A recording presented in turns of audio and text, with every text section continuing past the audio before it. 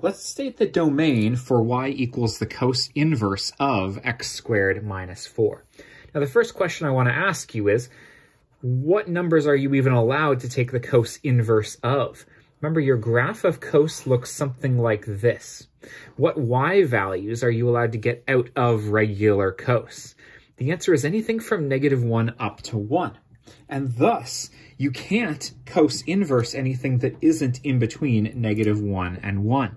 What I mean is that x squared minus 4 has to be between -1 and 1 in order for you to be allowed to take the cos inverse of it. So it's this inequality that we're solving to get the domain of that function. Now, first I'm going to undo my -4 here. I'm going to add 4 to all sides of this inequality. I've got 3 is less than or equal to x squared is less than or equal to 5. Okay. And then, because these are both positive numbers, well, that's actually ideal. I just need a number squared to be between those two values. Now, the first thing you're going to want to try to do is square root all of these separately. I'm going to show you what that gives you. It's root 3 is less than or equal to x is less than or equal to root 5. And this is indeed part of the domain. But aren't there some negative numbers that you can square to get positive numbers? Yes, there are. Negative root 3 and negative root 5 are both squareable to get both 3 and 5, and so anything in between the two is also allowed, probably. Now, I flipped the direction that I put these in, because when you negativize these, the thing that was bigger is actually now smaller, because it's a deeper negative, and the thing that was smaller is now technically larger because it's less negative.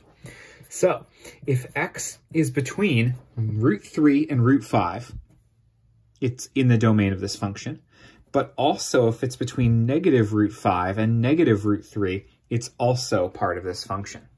Your domain is the union of these two sets together. So if I had to write this all at once, I would say that the domain is negative root 5 less than or equal to x less than or equal to 3 union root 3 less than or equal to x less than or equal to 5, as well as pointing out that x has to be a real number.